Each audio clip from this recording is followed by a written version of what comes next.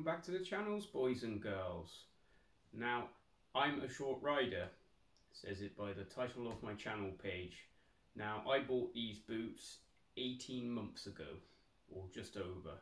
So I put a review originally online, so if you haven't already subscribed to the channel, please subscribe and look back for my initial first impressions with these boots.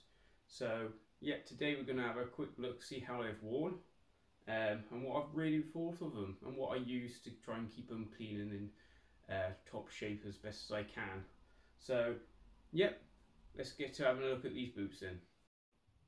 Right, well, as you can see from the box, I'm a size 8 or 42. These are the Max Sports GTX. These boots are also Gore-Tex.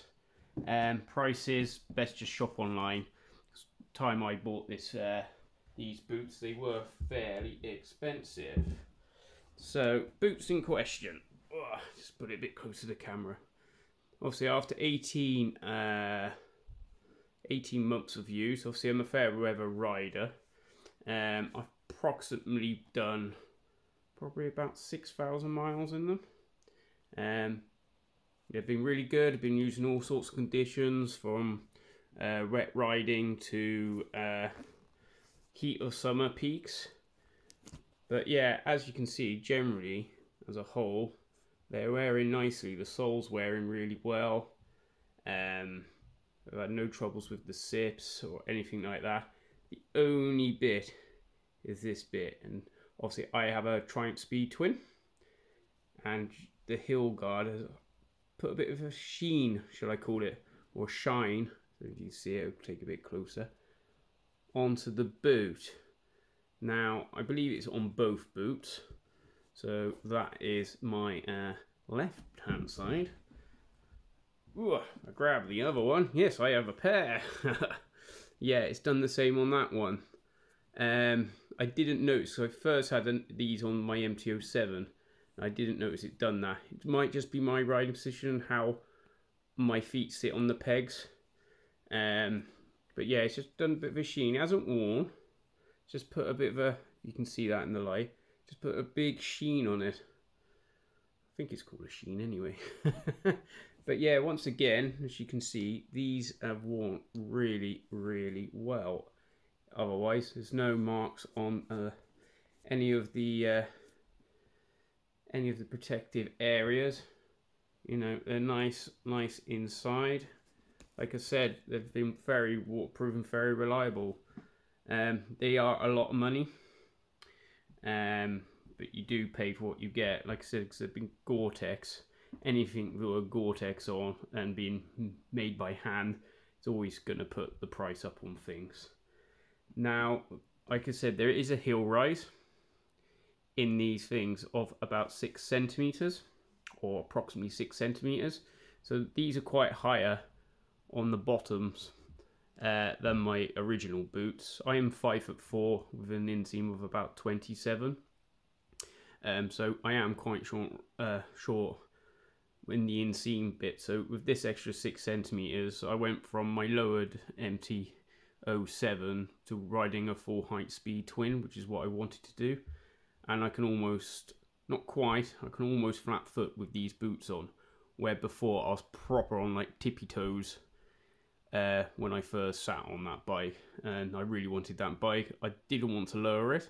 I'm going to do another video about lowering, because I don't think it's a good thing, personally, from personal experience. So that'll be a future video. But yeah, these boots have been a lifesaver.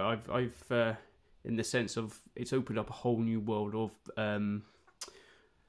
bikes for me. So like I said, the Speed Twin, I think it's about 806 seat height, but I've ridden bikes like the Speed triples and stuff like that, standard heights of the R and RS at 825, and I've been fine.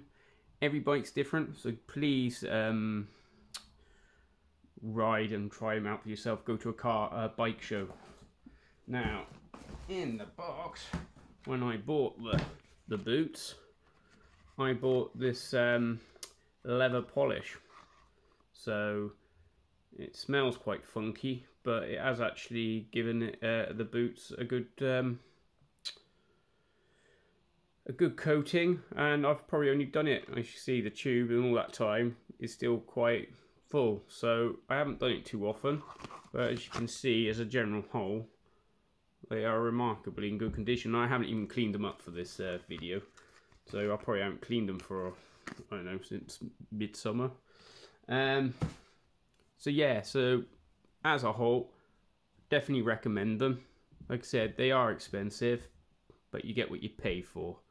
Now I'm going to take the hill rise out and show you exactly how high the hill rise goes. So I'll do that now. So I've just taken that out of my left boot. So if I put it a bit there on the side, you can see that's there. And this, look at that. So that literally sits like that. So if I get the boot a bit closer to the camera, a bit like Blue Peter, this, isn't it? So it would sit like that. So you can imagine how much higher you are.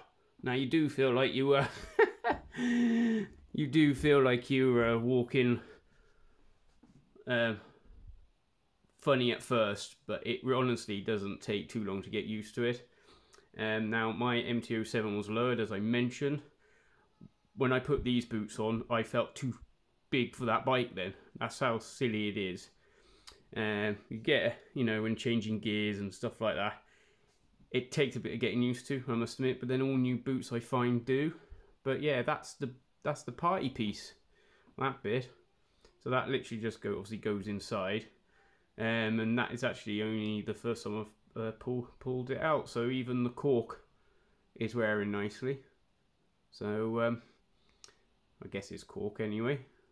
Looks like it to me. But yeah, the insole's wearing nicely.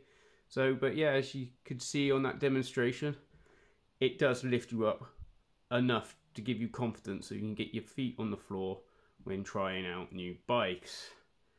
So I hope this has been useful. Like I said, I wish I bought these sooner rather than lowering my MT-07. So definitely worth the asking price. They do taller ones, the Daytona. They do Lady Star ones as well. I went for the GTX ones because I prefer the shorter boot, but that's, everyone's different. Obviously got two sips either side. Obviously Velcro it up, and you've got your reflector on the back. There's not much more else to say. Obviously it's all nice and soft, supple leather. So yeah, you know, if you have got any questions, please do comment. But like I said, I'm 5'4", an inseam of 27, and I'm comfortable on a seat height of a 825mm bike now. So there we go. Well, as I said, I hope that has been useful. So if you haven't already, please like and subscribe for more short rider tips, vlogs, speed twin content, AMG Mercedes contents, yeah, and general motorcycling and car vlogs. It tends to be more on the motorcycling side, but yeah, I'd love you to come on for the journey. This is not sponsored, this is just real life reviewing. Alright, so see you on the next one, guys. Bye!